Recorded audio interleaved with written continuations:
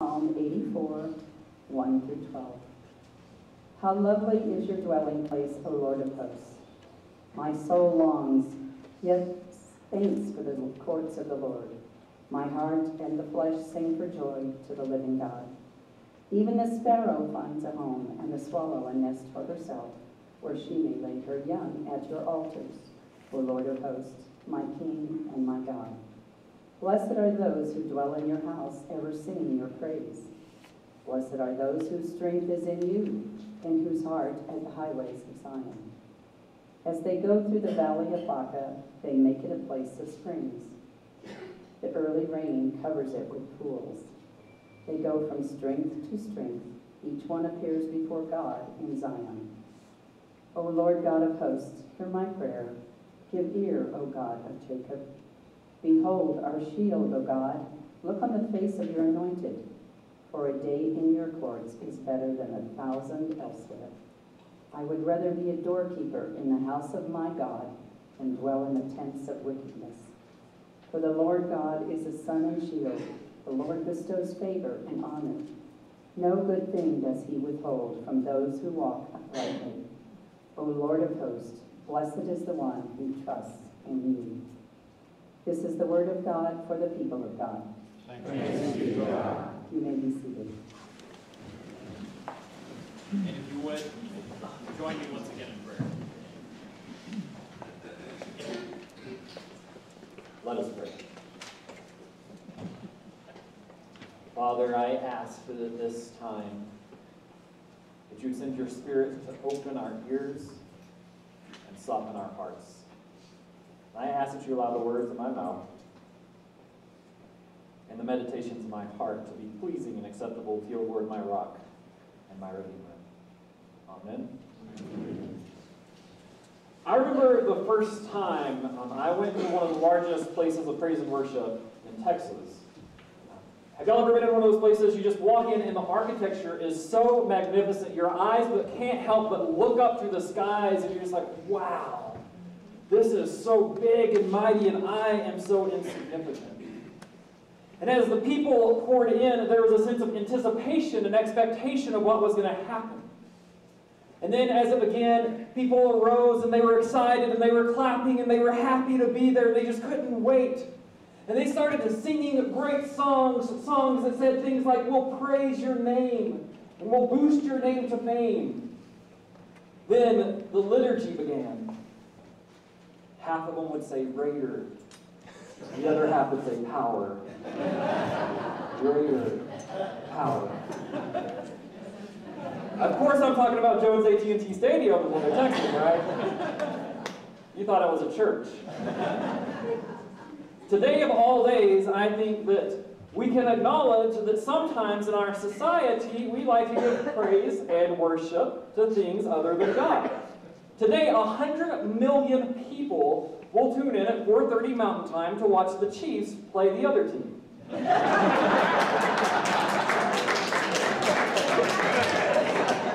Sorry, we're quarterbacks from Tech, what can I say? And it's estimated that this year alone, 6.8 billion, that's billion with a B, dollars will be bet on this one game. 100 million people, $6.8 billion. Sometimes we could say that, yes, we do give praise and honor to our sports teams, right? Maybe a little bit too faithfully for some of us, myself included. But it makes me wonder, what is it that we worship? Do we worship more than our sports? And I often wonder what it would look like if the church and people in the church would have as much passion and desire for God as we do for our sports teams. I believe the primary purpose of the church, and this is going back throughout Christian history, all of the readings that I've done in my doctoral program in history have led me to one thing, that the primary purpose of the church is to worship God. That's our main job as a church, is we gather together so that we can worship Him, that we can give Him thanks and praise, that we can celebrate and rejoice in Him. That is what the church is primarily called to do, to worship God. We see this in the beginning of the Gospels. The very first Gospel, Matthew chapter 2. What happens? the Magi come and they visit Jesus. It says they bow down and worship him. The Magi bring the best of what they have to come and worship the Christ child. We see at the end of Revelation, in Revelation chapter 22, verse 9, the revelation has just been unfolded to John, and the angel is standing there, and John starts to bow down and worship the angel, and the angel says, "Whoa, John, don't worship me." But he leaves this simple two-word command: worship God. From the beginning to the gospel to the end of Revelation, our command is to be a people that worship our God. The primary job of the church is to worship. And a lot of times when we think about worship, what we do is we think about style, right?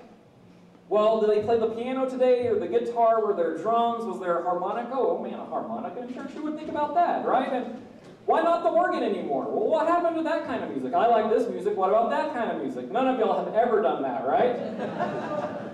I have to confess, I was at Asbury working on my doctorate degree, and every class period one week we would open up with a liturgy from the Book of Common Prayer from the Episcopal Church. And we would spend 30 minutes reading and reciting prayers and psalms and scripture. And I was just like, okay guys, let's have some silence, or can we sing some songs instead of just reciting chants back and forth? And one of my colleagues that's a pastor in New Jersey said, "Well, so you can't worship God like this?" And I was like, oh, snap. Because it wasn't what I wanted, it wasn't what I liked, it's not what I'm used to. Worship doesn't have to do with style, it has to do with giving God his right worth and praise. As N.T. Wright, one of the Anglican scholars of our society, says, worship is really just worth-ship.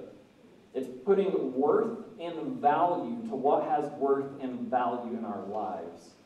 And I often wonder what we give worth and value to in our times. And I believe that the better that we understand who God is, the more that we know about him and his plan in our lives and how he has worked in our past through the power of his Spirit, the easier it is for us to give him our worth and our praise. The easier it is for us to acknowledge that he is the King of the universe. The more catechesis, the more knowledge that I have of God, the more I understand his teachings, the better I am to worship him. We see this throughout this story of the Bible, is that it is God who is the one that is truly worthy of our praise.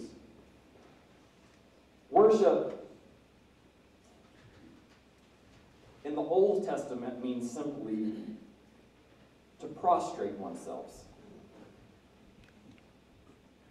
Head down in an attitude of full surrender, realizing that the one that I am before, the creator of the heavens and the earth, is of infinite worth, and without him I would cease to be. When the Old Testament talks about worship, it talks about this posture of our bodies, but also a posture of our hearts. We are to humble ourselves and realize that for us to worship God, we have to put ourselves where God has made us and put God back on top. And I know for some of us that can be hard for us to do. It means giving him thanks and praise and showing him that he is worth it. And if you think about it, if our goal as followers of Christ is to spend all of eternity with God, right? Isn't that part of our goal as followers of Christ, is to go to heaven? Then can't we, on this side of heaven, take part of our time to tell him that he is worth it, that he is worthy?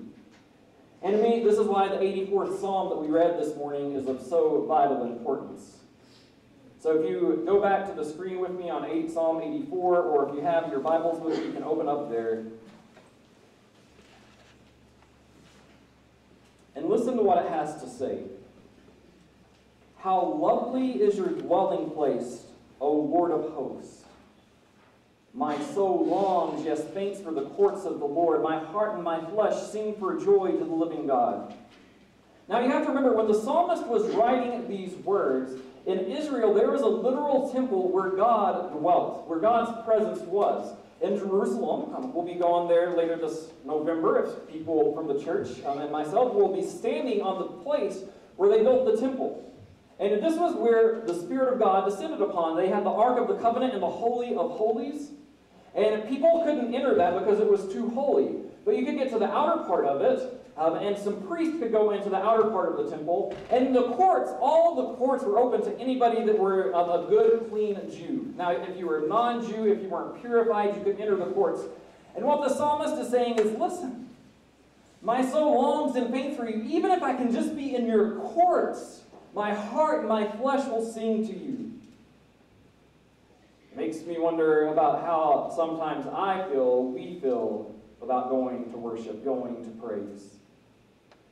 And then a song that I sang in my teenage years reverberated this verse in my brain over and over again. For a day in your courts is better than 1,000 elsewhere. I would rather be a doorkeeper in the house of my God than dwell in the tents of wicked. It's funny when we were reading that Vincent Ed was standing at the doors. And I was like, I hope you'd rather be a doorkeeper in the house of God than dwell in the tents of the wicked. He's saying that a day here, a day in the presence of God, is better than 1,000 anywhere else. And it makes me wonder if we have that same desire, if we have that same longing for God to be in our midst, or if we desire other things, and why. Worship, I think, is simply built around, as Robert Weber, one of the leading experts in American worship, says, it's an ancient future practice. Look at the Old Testament. How did the people of the Old Testament worship? They worshiped because of who God was and what God had did in their past. They worshiped God because He was their creator, right? That's how Genesis 1 and 2 starts, with the story of creation. They worship because God took a person that wasn't a people, Abraham, and He made him a people. He made his descendants as numerous as the stars. He gave them a promised land. When they were slaves in Egypt for hundreds and hundreds of years, God literally split waters apart so that they could walk apart in freedom. And they knew who God was. And when they worshiped, they said, God, we worship you because you're our creator. God, we worship you because you sustained us when we were in slavery. God, we worship you because you freed us and you delivered us. You see, worship recalls the past. Worship reminds me when I was 4 that I remember knowing that God was love through my local vacation Bible school. When I was 8, that a pastor spoke words of consoling over me after I moved. At the age of 11, God did part of a miraculous event in my life with a family, and my family went from a place of death into a place of life. At the age of 15, when I fully surrendered my life to Christ and I felt the Spirit like I never had before, and at the age of 17, when He said, be a preacher, and I was like, you got to be kidding, right? Because every 17-year-old wants to be a preacher. At the age of 19, when I was still in denial, and the rains, literally, there was one little bitty rain cloud over Walmart in South Loop in Lubbock, Texas, and it rained there because I still didn't think God wanted me to be a preacher, and He spoke to me through that. At the age of 22, when He brought Ashley into my life, at the age of 27, when I thought my baby girl was going to die and He delivered her, my God was there, and because of that, I know that He deserves my worship and my honor. And God has been here too. God was here in 1946 when Hazel Kennedy moved into this community and said, hey, there needs to be a Methodist church in this community. He was here in 47 and 48 when the first log cabin was built. He was here 18 months ago when we had to hire architects. He's here as we're pouring slabs, and He will continue to be here into the future. Amen? Amen. And because our God has acted in the past, He is worthy of our worship and our honor and our glory. Worship is an ancient event. But worship also points us to the future. If you look at the whole of Revelation, now I understand if 100 different people read Revelation, you'll probably get 100 different translations and variations of what it means. But the whole of the book paints this picture of creation coming back to God and worshiping Him once again, where there will be no more weeping or pain or sorrow or tears or death, but all will have life with those that are in Christ, and the relationship and creation will be restored as it was in the beginning. So it is and ever shall be, world without end. Worship points us to a future where we remember that we are part of a great cloud of witnesses of those that have gone before us. Those like my grandmother who read her devotional every day, that taught my mom how to pray our meal prayer that my family still prays. And because of my grandma's faithfulness, her great-grandkids know a prayer. People like the 3 teenagers that I had to bury when I was in Seagraves, Texas, that died in tragic accidents. And God bless John Dylan Rapture, who had the joy of Christ in his heart. And I look forward to the day where I will be able to worship God with him side by side. I look forward to the day when I can worship with the cloud of witnesses of the saints that have been faithful, that have died after a long and faithful life in Christ. And know that we will all be feasting at his heavenly banquet. It reminds us of the cloud of witnesses of people like John and Susanna Wesley and John Calvin and Martin Luther, the saints that have helped transform and continually reform the church into who we are today. And the fathers of our faith like Irenaeus and Athanasius and Augustine. People that set our doctrine and who we are as followers of Christ. People like Martha and Mary and Rahab and Abraham. It reminds us that one day we will be in the great cloud of witnesses as well, worshiping God with them. Worship reminds us of the past, but anticipates the future that isn't quite here yet. And worship, it brings us to the table. It brings us to the table of our Lord and our God, that we're able to remember his life, his death, his resurrection, and his ascension. It puts us together with all of those that have come before us, that have partaken, that I just mentioned, the great cloud of witnesses. It reminds us that we're not alone as followers of Christ, that today alone, almost 1 billion people came to this same table to remember the sacrifice that Christ had for us. That we are not alone, that you are not alone, that we are a part of God's church universal. And we come to this table to remember who Christ is and what Christ has done for us. And we join together with all of the saints in taking in Christ's body and Christ's bread. You see, the primary job of the church, of any church, of all the church throughout history, is for us to be a men and women who give God his proper worth and his proper value. And to say that, God, you are God and I am not. So I'm willing to prostrate myself before you to thank you for what you have done and to look forward to what you promised to do. And so as long as I continue to lead you, I will be a person that I try my best that will lead us into worship of God. And that will be our primary job as a church. Get it? Yep. Good. Some of y'all know it. We need to be a people that enter into his courts with thanksgiving and enter into his gates with praise. That realize that one day with God is better than 1,000 days anywhere else. Let us be a men and women who worship our God and our King. Let us worship Jesus Christ, the Father and the Son and the Spirit. Let us pray. Father, I thank you for who you have been in our past, who you are right now, and who you promise to be. I pray that as we continue to worship you through the worship of the table and through song, that you would just allow us to fully surrender ourselves to you. We ask this in the name of the Father, the Son, and the Holy Spirit. Amen. Amen.